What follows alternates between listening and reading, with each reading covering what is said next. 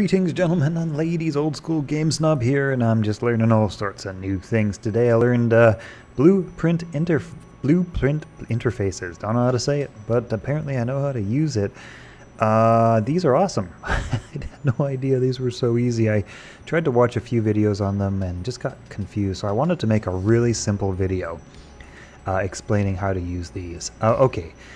Because yeah, it's so easy. You don't expect it to be so easy, and then you expect it to be harder to figure out and what it's all about, and you don't realize it's so easy, and it can be confusing. At least that was my experience watching some videos on it. But here's the thing. Here's the blueprint interface. All right. So what I've got here. Let me show you my scenario. I've got my pawn, and I've got a spaceship. I want to be able to get into the spaceship. But I need to be able to communicate to the spaceship a couple things. I need to tell the spaceship what character is getting into the spaceship. Basically, I need to communicate a few things to the spaceship. But that doesn't really matter. Let me show you really simply how this works. All right. So I've got here my event that uses the blueprint interface, right? That calls to the blueprint interface. I've got my blueprint interface here, and I've got my spaceship here, which receives the blueprint interface custom event, basically the blueprint interface event, right? So the blueprint interface is just being told right now to print a couple of things. It's being told to print my vehicle reference pawn and my self-reference pawn. I'm just getting that from like my blueprint self, and a reference that I got to the vehicle from a line trace. That doesn't really matter. The point is, you can put any variable in here, right? I could just type in hello there, how you doing, right? Here's the thing. All right, so when I now hit this ship with line trace, you'll see in the top left, you'll see it print out my pawn's name and the ship's name, right? Hero C spaceship, right? So basically, what's happening here is that using this blueprint interface, I'm able to it's basically like a cast to, but actually it seems a lot easier. It just seems easier, honestly, than cast to, and also it's more flexible because there are some limitations. For example, say I wanted to have the same event in a bunch of pawns, but I need to update some information inside the pawn, right?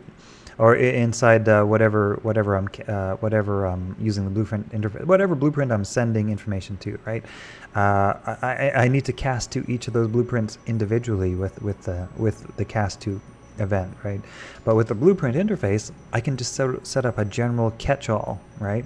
And any pawn that now has this event in it will run it, right? I don't have to specifically cast to my spaceship because my spaceship has this event, and it's linked up with the blueprint interface. It just works. All right, so I hope that makes sense. Here's how it works. All right, so basically you go ahead and create a new.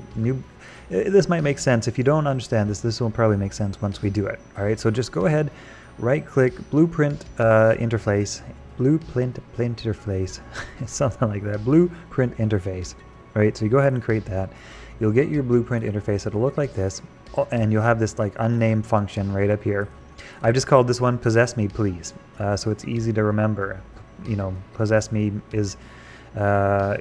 please it just stands out, so I know what I'm doing. I also have a couple of input nodes. I just added a couple of input nodes down here, right? They are of the pawn type class because I'm going to be sending pawn information through these input nodes. But as you can see, vehicle pawn, driver pawn. That's it. This is just like the little relay. This is the relay between two blueprints, and this is where I got confused. Like there's really not much more to it than this. You just set up the custom event and you get the input nodes. And I'm not even sure what the output nodes do, but I'm going to check that out pretty soon. So basically, now in my spaceship, which is going to receive events from that interface, first, of course, you have to make sure to attach your blueprint interface in class settings. You just go to implemented interfaces and add that interface. Right, so you just look for your interface name. Mine's called Possess BPI, as you can see right here, Possess BPI. And now, do I need to add the interface over here? I don't think I do. No, I don't need to add the interface in the class sending to or whatever. It just seems to work. it just seems to work. I think you only need it in the receiving class or pawn or whatever. I don't even know what it's called, but hey, I'm just learning. But anyway, here's the thing. So now I can go ahead and find that possess me please message, right? Possess me please message. And then in that, I can of course feed the variables that I want, such as vehicle and driver pawn, right? And now what happens is that the custom event fires over here.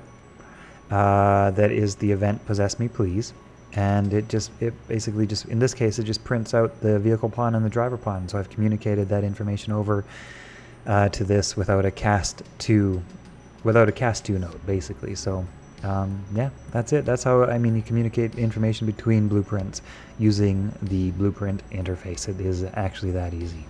So I hope that it helped somebody. I just wanted to make a simple explanation. Hopefully I didn't get too complicated in it, but yeah, you know, there you are.